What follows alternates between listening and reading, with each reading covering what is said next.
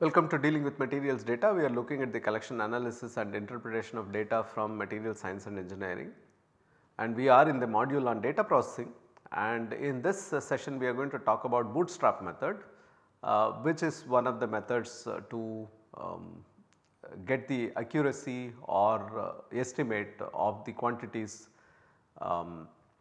without actually knowing anything about the probability distribution, because in the other methods where we have data and if we know what probability distribution it comes from, then you can give better estimates for intervals and so on. But if suppose you do not know anything about the underlying probability distribution and you can't make any assumptions, is there a way to get an estimate, interval estimate, and that is done using the Bootstrap method.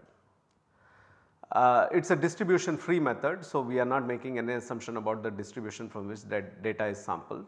Berenson in his Student's Guide to Error and Data Analysis gives details of the Bootstrap method, which I strongly recommend that you go through. The idea in Bootstrap method is as follows: you consider the given data, there are n independent measurements of equal weight, but we do not know from which distribution these data is sampled. So, this is the assumption that we are making. We are assuming that there are n independent measurements and they are all of equal statistical weight, just that we do not know the distribution. To accurately calculate the mean, you need to know the distribution from which the mean comes, which means you need several such samples, and bootstrapping method is a method to generate such samples from the existing data set. It does that by sampling the data with replacement, and so you sample it thousands of times, for example, you will see an example, and then from that calculate the distribution for the mean. And so from each of these data set, basically we are calculating the average and then getting the distribution for the average. Notice that because we are sampling from the same data with replacement, you cannot really get any more information about mean or standard deviation from the data. It is the same data. So, this mean and standard deviation do not change at all. The reason why we are using the Bootstrap method is to get the confidence intervals for the given value, like what is the probability that the mean will lie in this range. One also has to be careful because we are using the same data set, the minimum value and maximum value are fixed. So, all the data sets that we generate by this random sampling will also have the same minimum value and same maximum value, which means if there is any contribution from the tail that comes, you will be missing out on that information. Now, having said that, it is still useful to use Bootstrap to get confidence intervals, and we will show an example. We will again take the ETP copper conductivity data. We will not assume that it is normally distributed, because if you do, then we have seen how to get the confidence interval assuming that the standard deviation is known and assuming that the standard deviation is not known, using either standard normal or t distribution.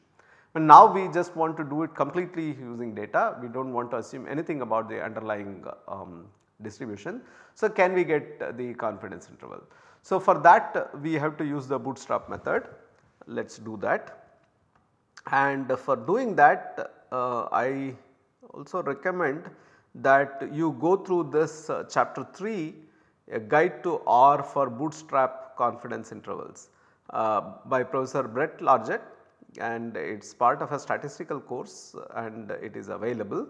So, please do take a look at it, and this tutorial is basically based on that chapter. So, let us first take our data and calculate the mean. So, that is the first step. Okay.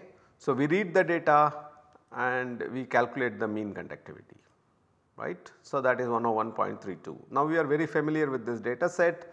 So, we know that that is the number. So, then what we are going to do? We are going to generate 1000 Bootstrap data sets, right. Okay. So, let us do this. So, what does it do?